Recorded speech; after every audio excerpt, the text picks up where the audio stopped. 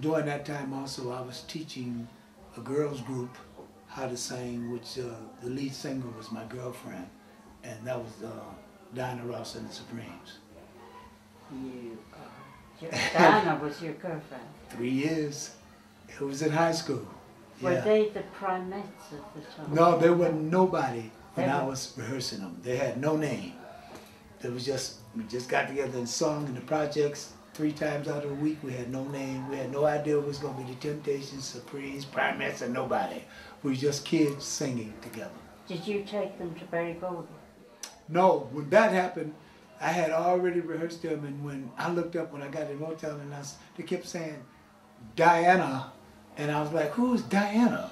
You know, I got a girls group on, and I said, what? And then I saw him, I said, that's Diane.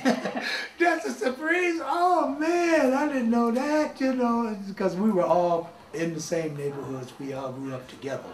I was really shocked when I found out it was the Supremes. In fact, on Baby Love, they put some plywood on the floor, and I stomped my feet. Baby, baby, that's my feet. I was on the first million seller with my feet.